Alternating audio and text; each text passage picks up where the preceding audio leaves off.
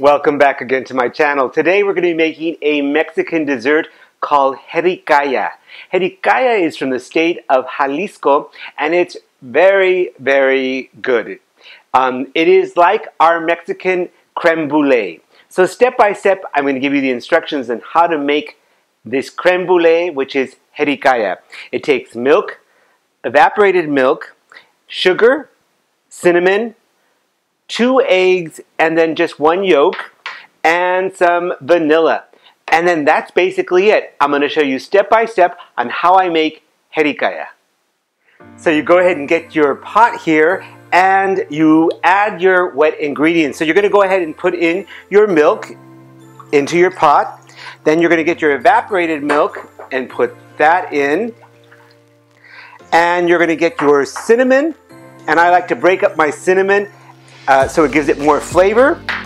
You get your sugar and you put your sugar in, and you go ahead and put your vanilla in. I'm going to go ahead and leave the instructions on how to make this and the amounts down below.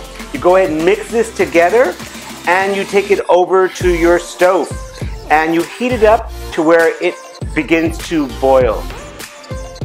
So you just bring it over to your pot. You want to bring it to a good simmer, about 10 minutes before it starts that, until the cinnamon releases all of its flavor.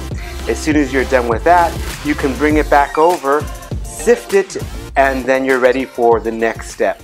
So as soon as it's boiled and you feel like all the flavor is coming out of the cinnamon, you go ahead and bring it to another dish and you take all of the other ingredients out. Especially, I don't like that the cinnamon remains there.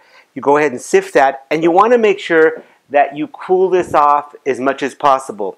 You're going to be using a total of 2 eggs, 2 full eggs, and 1 yolk.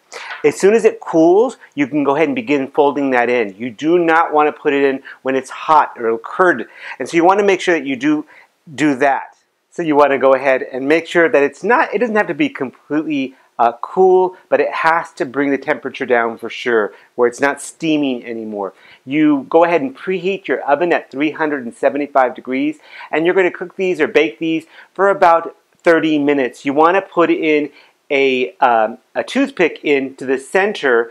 After 25 minutes, go ahead and check it, and to see if it comes out clean, that means it's ready. And the way I usually do this is I put in my 2 eggs, then I put in my 3rd egg. This allows it to go ahead and coagulate a little better, so it creates the creme brulee, or the jericalla in this case. So you go ahead and continue mixing very, very quickly, and you want to slowly bring your eggs in and continue to mix very, very briskly, because you do not want it to go ahead and curdle on you. So you want to go it slowly and making sure that you're constantly mixing in together, and it's good. It didn't curdle on me, so it's nice. It's still warm, but it's not hot. And so go ahead and put in the last one, and this one is just going to be a yolk, remember. And this is going to allow it, it's going to help it to go ahead and coagulate and create the creme brulee. Sometimes I make it and I'm cooking, and I have to put it in the refrigerator afterwards, because actually I usually do that anyway, but it doesn't go ahead and coagulate on me nicely. And that yolk that I put in allows that. So when you're ready, you go ahead and take it over to the baño Maria that I already have prepared here. And these are going to be small jericallas, and I go ahead and try to fill them up as much as possible. This will make anywhere between 5 and 6 jericallas. Again, not huge ones, but just enough. You want to cook them again for about 25 to 30 minutes at 375 degrees Fahrenheit. I really wanna know, if I'll ever figure out where the road goes.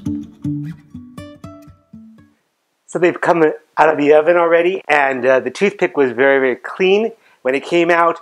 I went ahead and charred them a little bit, because I like that. If you don't have one, you can go ahead and use the broiler for a little while, and it'll come out just as nice.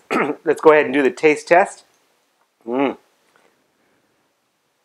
Mm. Mm. It's silkily delicious. It's really, really good. I absolutely recommend that you give it a try and make some jericalla at your house. Thanks, and we'll see you next time. Enjoy.